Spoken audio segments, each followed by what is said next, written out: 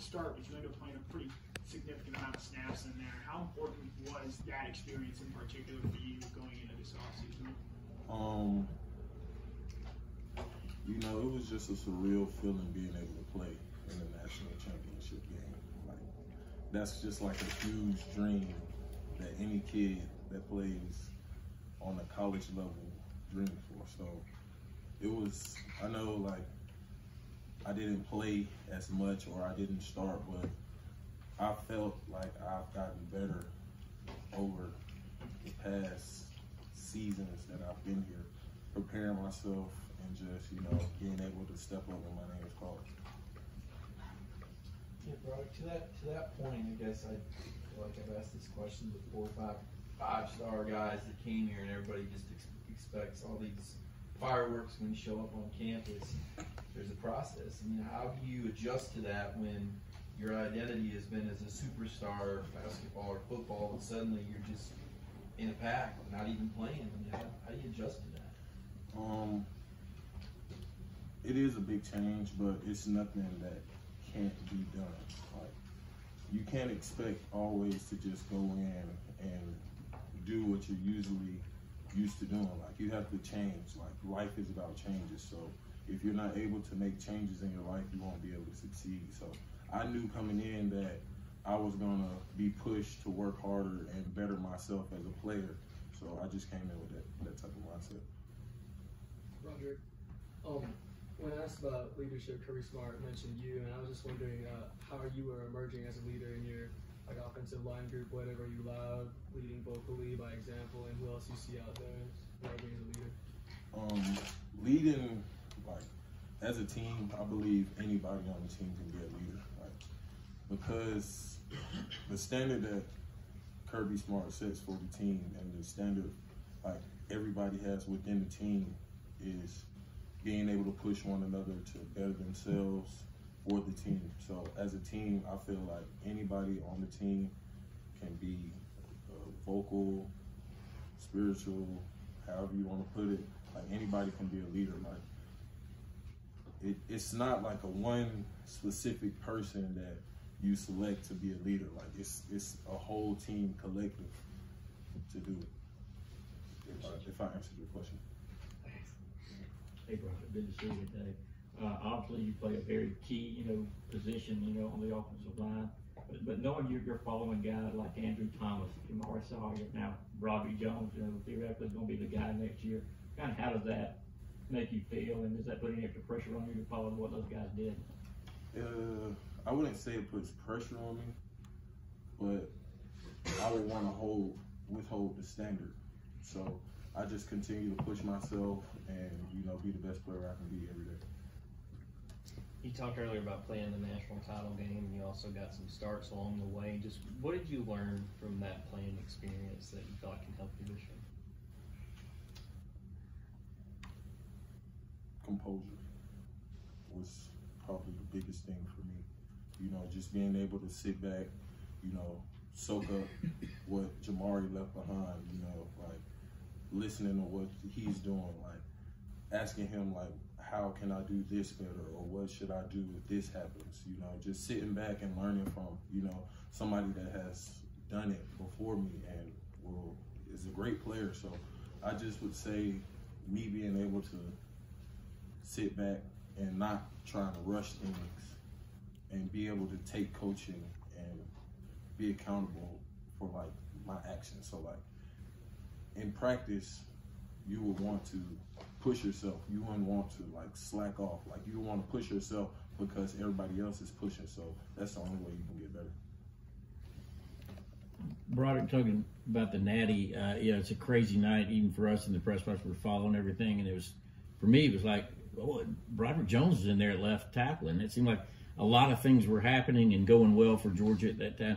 Can you kind of retell the story of that scenario where you ended up getting told, hey, we need you to go in there, and why, and what your sort of task was?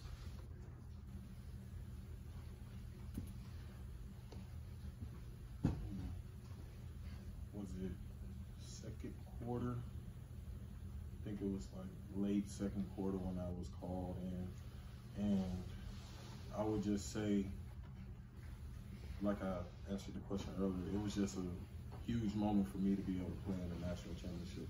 You know, I was a little nervous, but who wouldn't be? It's a huge game. It's like, it's spotlight's on. Like, it's nothing else. Like, it's the last game, all the marbles on the line. You know, you have to do what you have to do. So when my name was called, I was excited.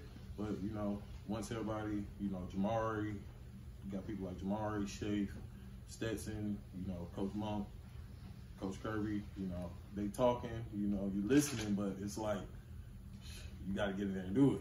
So at the end of the day, you know, I wouldn't say I was nervous, but not to the extent where I couldn't perform at my best level.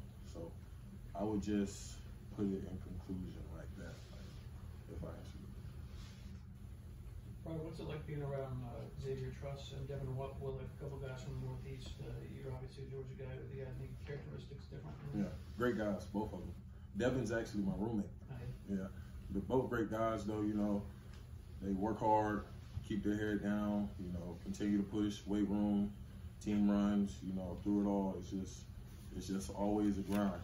So those are good guys. Those are some good guys to get out. Broderick, asking you again to reflect back to your freshman. Sorry, we don't get to talk to you when you're a freshman, so your 2-year-old question, but it's not long we gotta wait to talk to you here. Do you remember when you came in, any of the ends, rush ends, guys you went against, past drills, you kind of look back and laugh on it now? I mean, were those guys that dynamic, powerful, that even you with the star rating had trouble coming in, blocking them on those one-on-ones? And what players were pretty dominant early that you recall? All of them.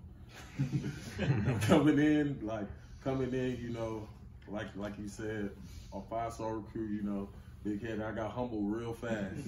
Like, going against people like Aziz and Jermaine and Nolan Smith. It's just like, but you learn to be able to just sit back and watch the people ahead of you and watch what they're able to do and their success, and just try and recreate that with taking coaching and being able to be coached, and taking what the coach is telling you to do and not trying to do whatever you want to do on your own. Yeah, Broderick, I got 2 questions. One, what's the grocery bill look like with you and Devin Willick living together? And 2, just the amount you played last year in the national championship games leading up to it, how much has that helped your confidence, you know, at this point this year compared to last year? Okay, first question. We have an $80 million facility, as Coach would say. So, you know, it's not that bad. You know, Bones, we have a new restaurant, great restaurant. We have great nutrition staff, and you know, I love them dearly, and they get their job done. And what was the second question? I'm sorry. Just the amount you played last year. How much has that, you know, helped you gain confidence, you know, compared to at this point last year? Well, me personally, I was never not confident in my game. Like, that's not like trying to be too big-headed or anything, but that I just always had the mindset of, if you go in prepared, like, you'll be okay. So I just try to keep my head down, continue to work, continue to better myself in places that I need, like areas that I need to grow in, and just continue. Okay, we have time for 2 more questions.